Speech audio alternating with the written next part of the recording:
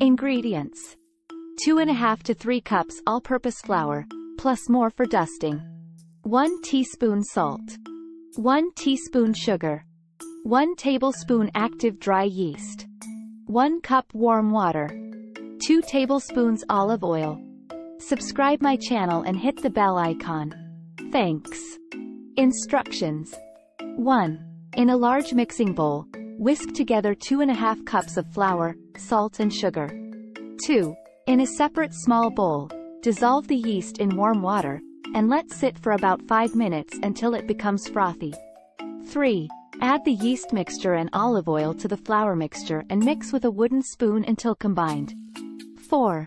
Gradually add more flour, a little at a time, until the dough is smooth and no longer sticky.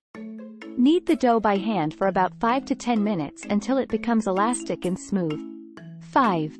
Place the dough in a lightly oiled bowl, cover with a damp cloth, and let it rise for about an hour or until it has doubled in size. 6.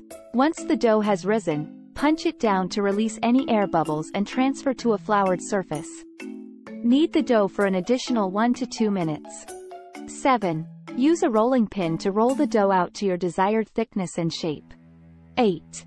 Place the rolled dough onto a lightly floured pizza pan or baking sheet. 9. Add your desired pizza sauce and toppings. 10.